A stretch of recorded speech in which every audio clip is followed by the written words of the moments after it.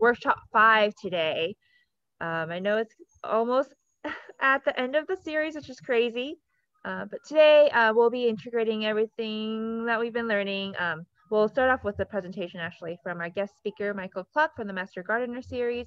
And then we'll be going back, students will be sharing your summer garden design plans. Just some general announcements.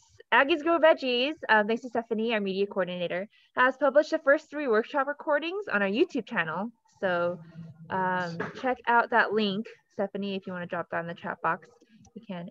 And at the end of the workshop, we'll be voting on the logistics for our workshop next week. We have different things that we've been covering: planting versus transplanting, and then we've been also at plant care, right? What do our plants need? Today we'll be covering insects and beneficials versus non-beneficials with Michael Kluk. And coming up, we'll be cooking with our harvest too next week. And then today's objectives, we want to share this with you.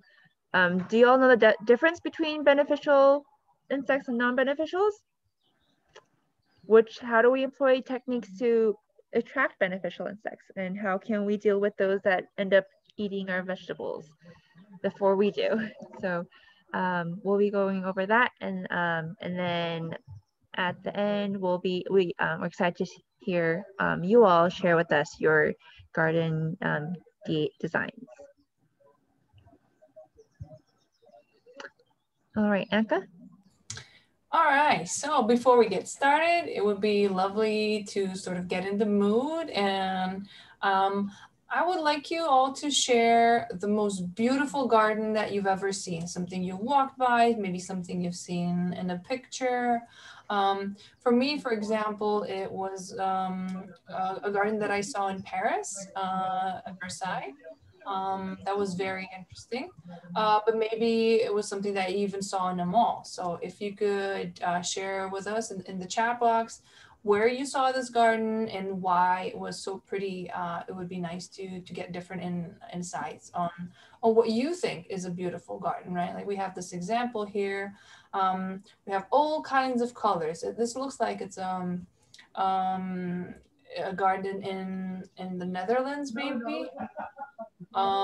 Because it's so green, and they get a lot of precipitation, a lot of rain there. So that's one of the reasons they have such fantastic lawn, which would probably not be as possible in California.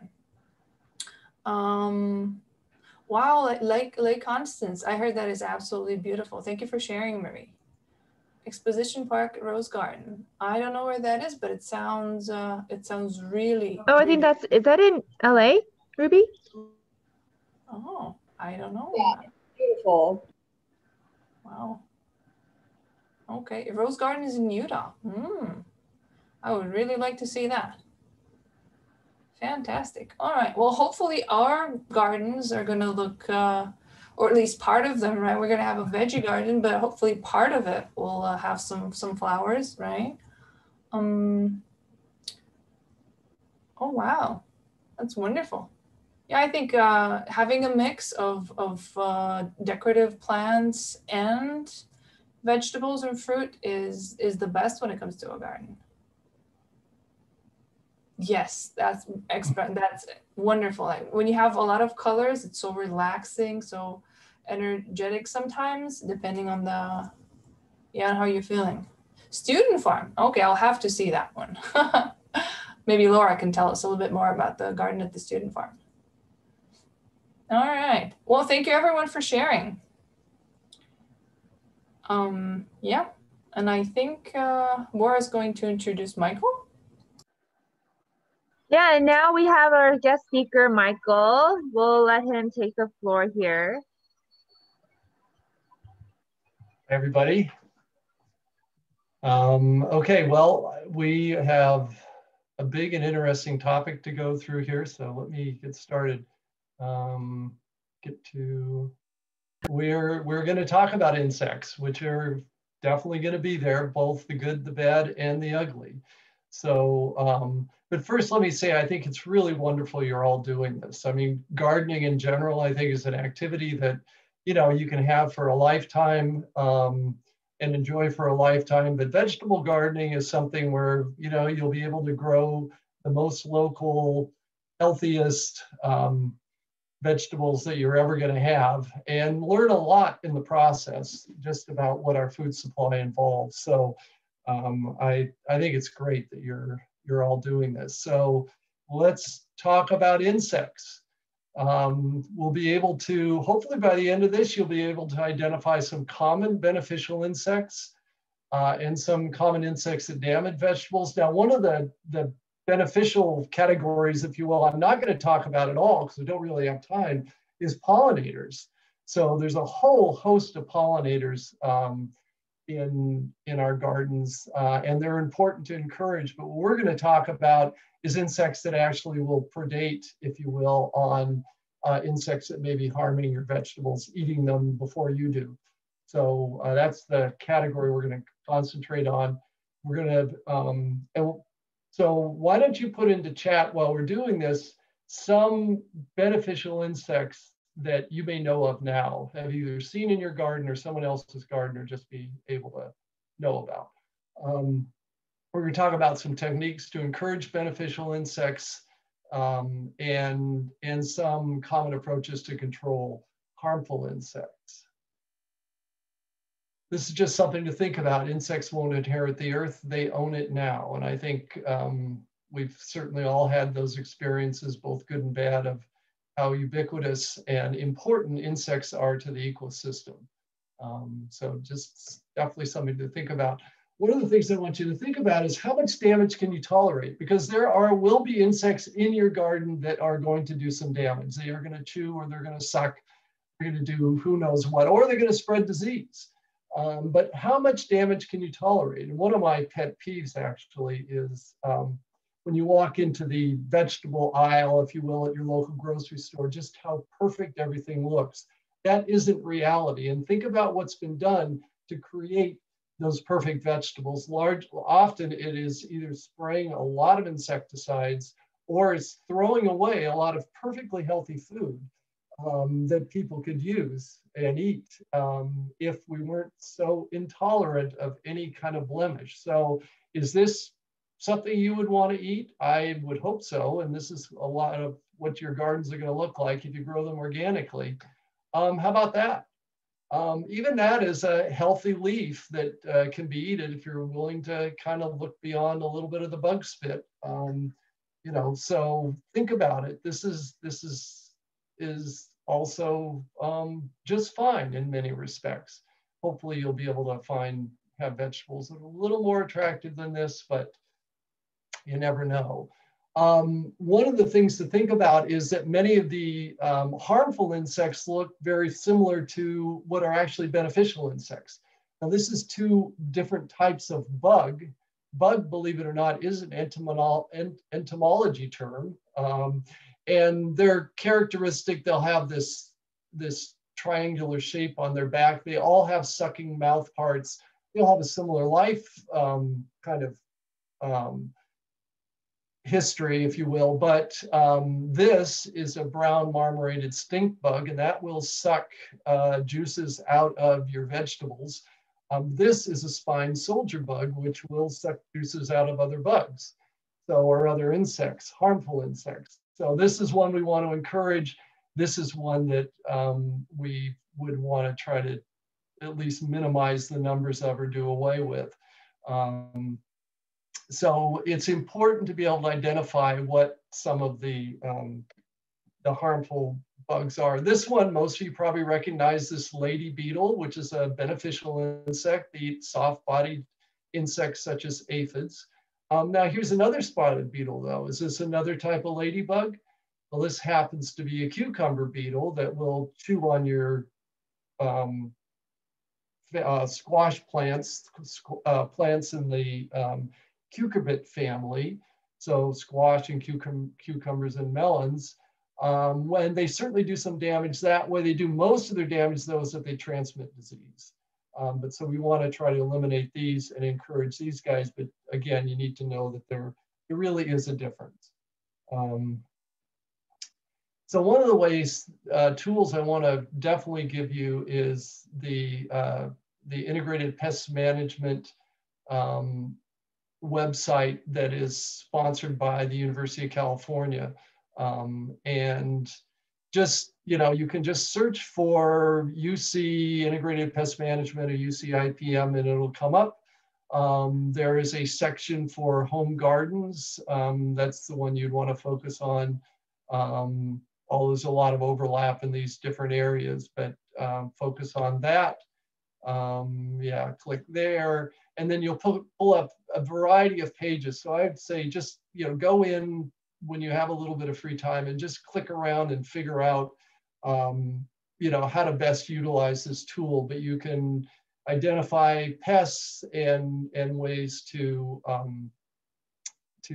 deal with them in the best way. So here's what integrated pest management really, this is kind of the factors that are considered. One is you'd use the least toxic option. Now they will talk about everything from pretty much, nothing all the way up to,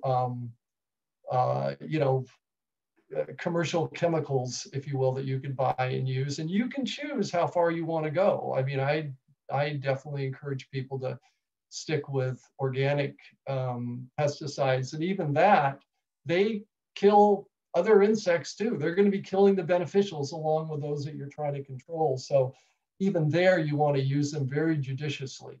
So go to more toxic options only if necessary and justified, and if you choose to do so. Sometimes the best thing to do is just pull a plant out that seems to be attacked by too many insects. You want to encourage beneficial insects. We'll talk about that. Learn to tolerate some damage. Hand picking is always effective with some, at least larger insects. Traps can be used. Organic soaps and oils are still toxic. They're still poison, although they are less toxic generally and less persistent in the environment than most of the chemical sprays you could find.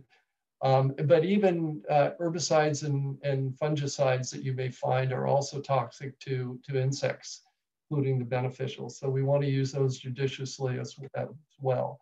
Anybody have any questions so far? I didn't really look. Nope. Nothing? Okay. I actually had a question about aphids. About? The little green bugs, aphids. Okay, we're going to get to aphids pretty soon. So yeah, hang on to that. And actually, if you put questions in chat, that may be the quickest thing, and Borah can read them. And then if, anyhow, if I can't answer your question, we can, unmute and talk about it. But okay. But yes, we're going to get to aphids, I hope. Some of the good guys, what's this? Anybody recognize this one? All right, that is actually a ladybug larva, and they are much more voracious than even the adults. So we wouldn't want to destroy these or pick them off or any way harm them. So yeah, think about when you were a teenager, they're quite voracious in the amount they want to eat. This is the larva of this is the pupa of a ladybug. So this will go into that, and then an adult will emerge.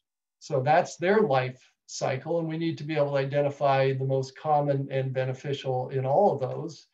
How about this guy? Would you want to meet this guy in a dark alley? Probably not. This is a larva of a lacewing.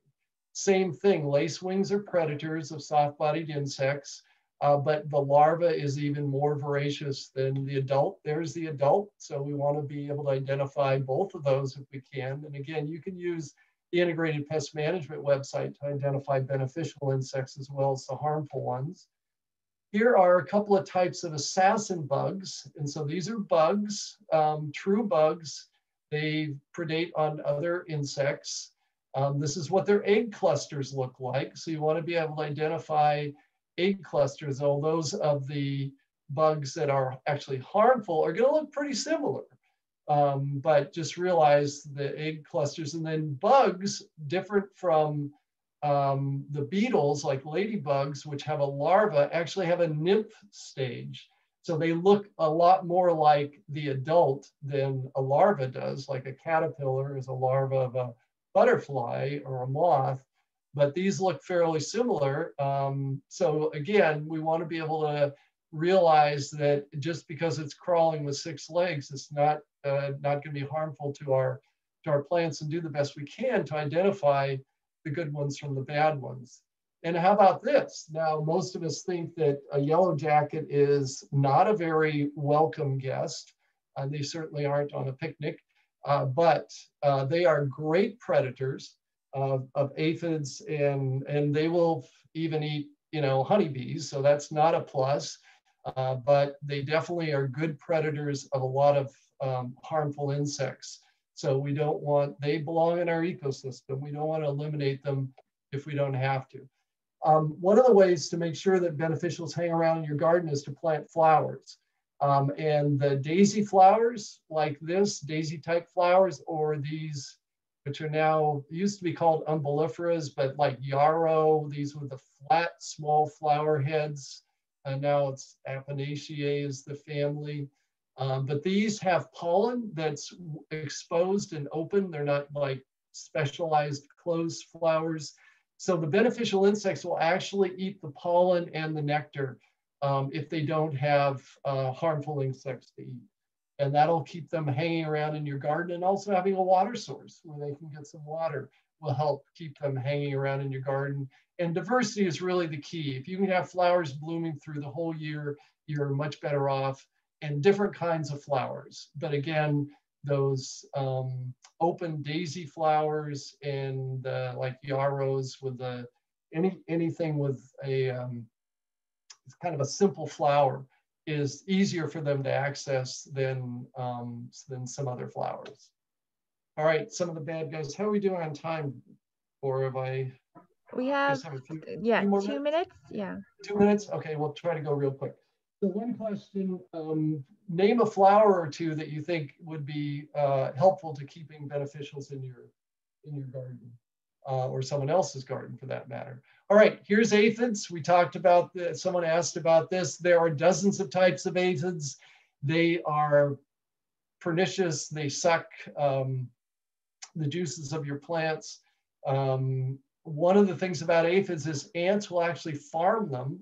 They have a sticky, sweet substance, so ants will protect them. So one of the things to do with aphids, if you see ants around, is control the ants. And that, so the ants will protect them from the beneficial insects such as ladybugs and lacewings. So control the ants. The other thing is just a hard spray of water will knock them off. And once you've knocked them off, for the most part, they're not going to get back up on the plants. And sometimes a hard spray of water will actually kill them because they are soft-bodied. So those are 2 simple ways to work to control insects or aphids that you don't need to go to harmful chemicals. These are squash bugs. Again, a harmful bug. This is the nymph stage here. This is what the eggs look like. These guys tend to go to the cucurbits, which is cucumbers, squash, and melons. And oftentimes there really isn't a good way to control them other than hand picking. But if you see the nymph stage, you can maybe control them a lot easier than when you get to adults. So pay attention to what's happening in your garden every day to try to see if there are harmful insects populations that are starting to increase. This is what the IPM website says about stink bugs, which is another harmful bug, but as you can see, they're all pretty similar. And picking, eliminate ground covers or weeds in the early spring before the population builds up. Insecticides are generally not recommended in the garden, and parasites and general predators may contribute to control. But again, if you get on top of it, you have a small garden, hand picking is usually the most effective way to control many of the bugs, along with encouraging the beneficials. White cabbage butterflies are a harmful insect, not the adult. They just, drink nectar out of flowers. But the larva will eat the Brassica family. So cabbage, broccoli, cauliflower, radishes are in that same family. Turnips are in that family, and the larva will eat all of them. The best control for these is actually a bacteria called Bacillus thuringiensis, or BT, and you can get it either in powdered form or liquid form. And that bacteria will attack the digestive system of, now pretty much all larvae like this are all caterpillars. But if you spray it selectively on your brassicas, you will be able to kill the larva. And lastly, spider mites. This is a tough one. The best control is basically to allow predatory mites. If that doesn't work, spraying them with water, they like hot, dry areas, so spraying them with water can be effective. Or sometimes the third thing to do is basically just pull out a plant that's infested with spider mites to kind of bring down the population that way. But definitely insecticides are not recommended, because again, you're going to be killing the predators, which is doing more harm than good. So it's a fascinating topic. We have just barely scratched the surface, but I hope you at least have some of the concepts of encouraging beneficials, looking, trying to identify the insect before you try to control them, and realize that we all just need to tolerate a little insect damage, because that's really the best thing for the ecosystem. Okay. If there are any questions, you can put them into chat, or we can talk about them briefly.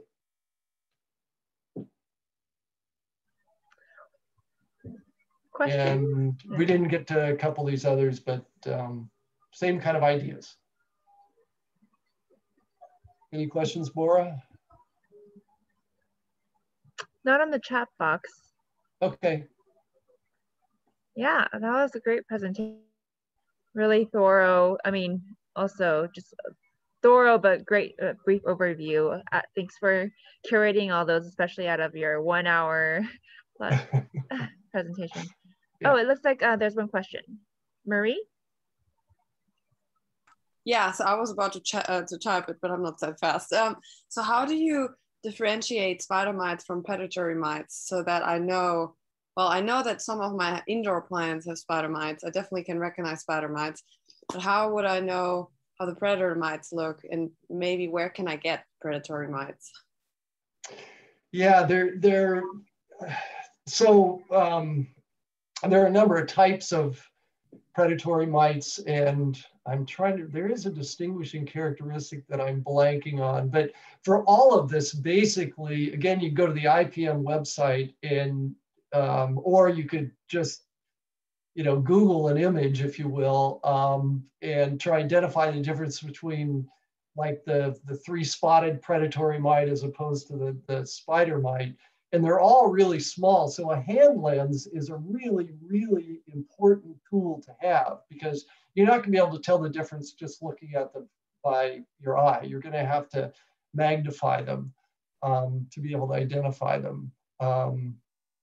Yep, right. Yeah, so, but there definitely is a difference. And again, encouraging or allowing the predatory mites is sometimes the best chance for control. You may not find that on your houseplants though, but you're not going to be eating your houseplants. So you can kind of go up the toxicity ladder a little bit if you wanted to with, houseplants that you really wouldn't want to do with vegetables you're going to be eating. Right, thank you. And also to add on to that, so you could differentiate spider mites by their name. So spider mites, meaning they could actually produce this webbing, and your predatory mites won't be able to. And the predatory mites are also a little bit bigger, and more mobile. So you're more likely to see your predatory mites moving around. Your spider mites are just going to stay put in like very certain spots. Good points. Nice.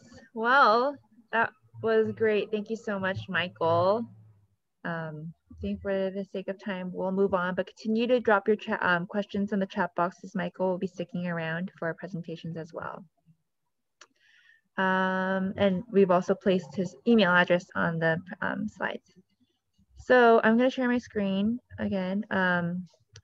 We're going to jump into our presentations.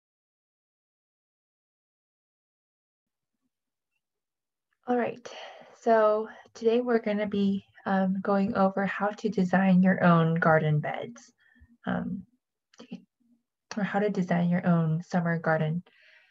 Wherever you are located, there are many different resources for planning out your garden. And so there are some resources that we will be sharing in this moment. And then we'll also get to see the student garden presentations as well.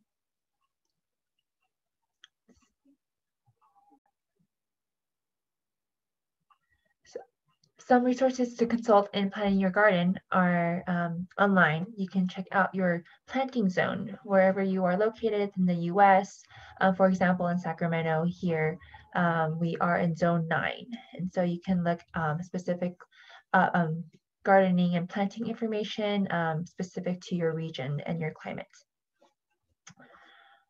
As you can see here, the Sacramento Vegetable Planting Guide is one resource that you can consult, and that link leads you to this page where you can see with great visuals and a calendar year what you can plant.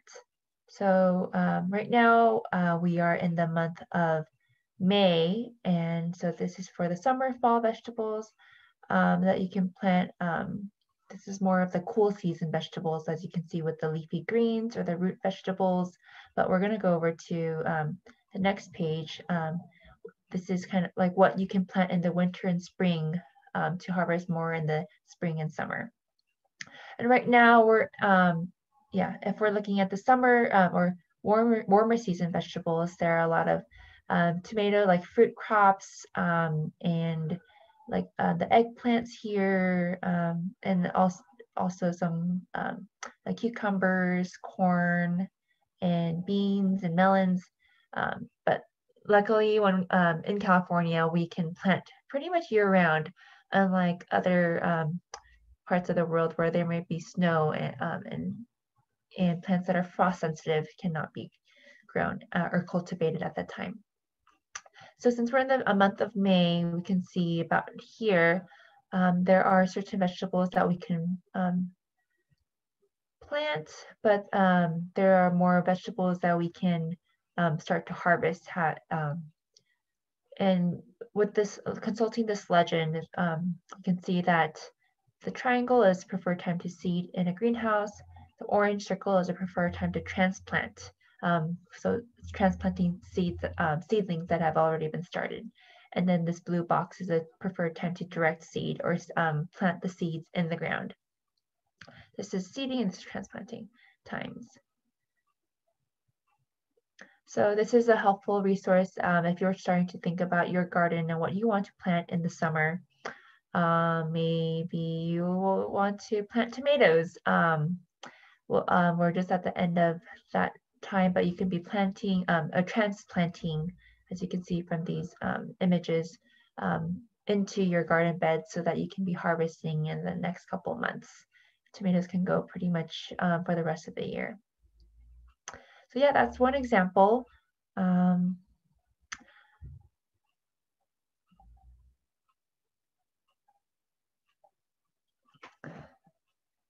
If you would like additional planting tips, definitely look online. There are so many resources, and you can look up companion plants or plants that do well with each other and are mutually beneficial when they're grown together.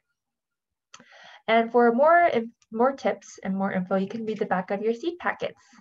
So there's a lot of helpful information, as in like when should I plant, how much spacing will they need, and how deeply should I plant the seeds, when can I harvest, when will they start sprouting. A lot of helpful details in these seed packets. Yeah. And lastly, just questions to consider for yourself. And as you start watching the student presentations, we have 3 examples to share for you, but you can consider, who am I growing for? Like, who will be eating the vegetables that I will be growing? And then that also leads to, what do I want to grow?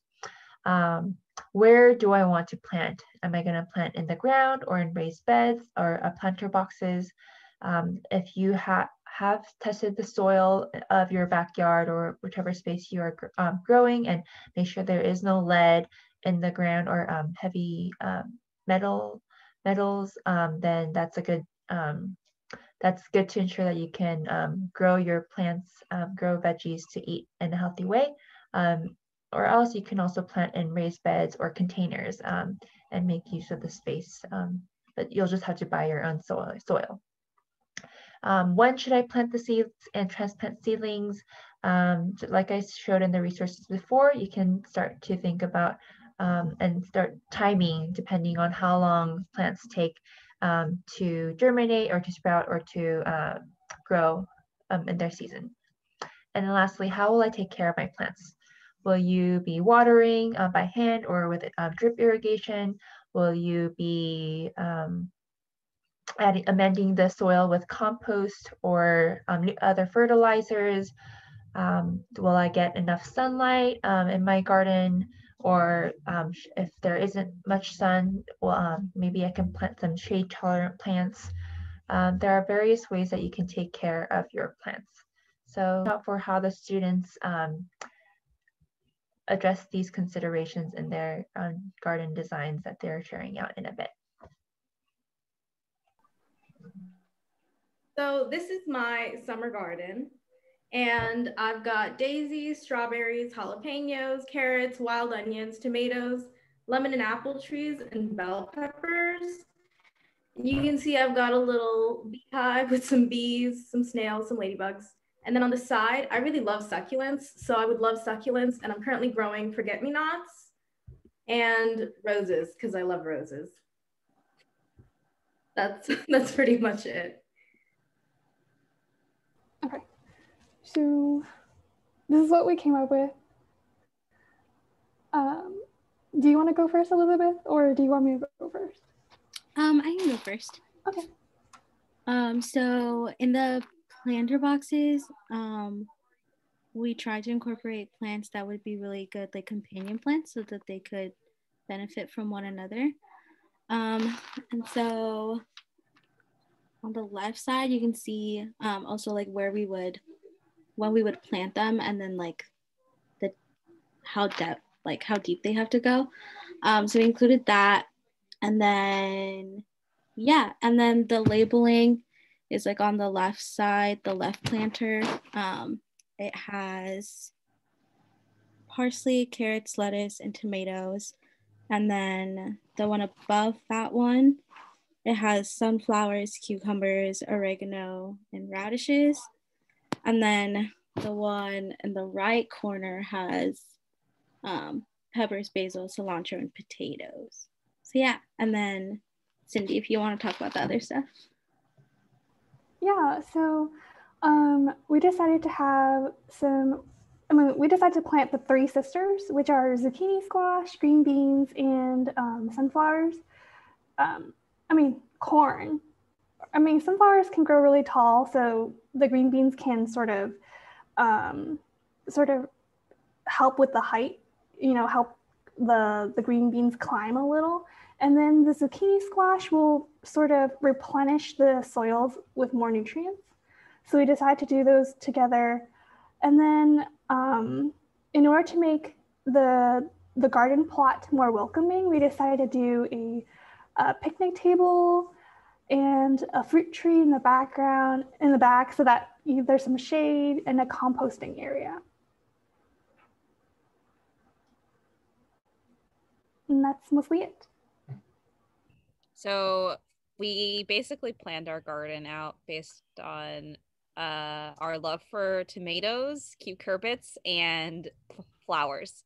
So on the right side, we have alternating cherry tomatoes and basil for some delicious, tomato basil combos like pizza and caprese and all that stuff. And then they really wanted to plant cantaloupe. So we have a whole cantaloupe patch at the bottom and then another cucumber patch over in the top corner. So there's going to be a lot of cucurbits going on. And we have some hot peppers over here. We wanted to plant bird's eye peppers, like the small chilies. And then there's a path going in between all these sections so we can get around the garden. And then the path is going to be bordered by some lavender and some marigolds. I know that lavender is technically a perennial, but it's just so pretty. So we wanted to have a bunch of different varieties of lavender. And marigolds are good, beneficial flowers for the garden. They attract all the good insects that Michael was talking about. And we're going to transplant sometime, I guess, now this month or early June. So yeah, great job for putting all these together, especially during a busy time in the quarter. And we're still not sure how we want to adapt these to the community garden. We could just choose depending on the favorite one so far, but we'll also have to think about feasibility with the community garden plots. Like it would be really cool to have grapes there, like Huda's has, or fruit trees, but considering the longevity and the feasibility of it, what everyone wants. But in the community garden, that's like the beauty of having, being able to share the workload, because it is a lot of work gardening. It's not easy, and it's definitely not like, not the most budget friendly way to grow your own food, but it's like doing it together, learning with one another how to garden, and enjoying that the fruit of our labor together. One thing I think is really cool from what I've seen at the community garden is like I've seen people like reuse different things as like trellises and stuff. I know there's like one plot that has like a bunch of like old bike rims as like sort of a little fence or something. And so like it would be interesting to see like what random parts we can like salvage and reuse as like trellises and like supports. Yeah, so I actually really liked what Diana was saying. She's super resourceful with the milk crates you were saying, right? So I think definitely that's a good point, Esperanza. Whatever is resources we have, we can use.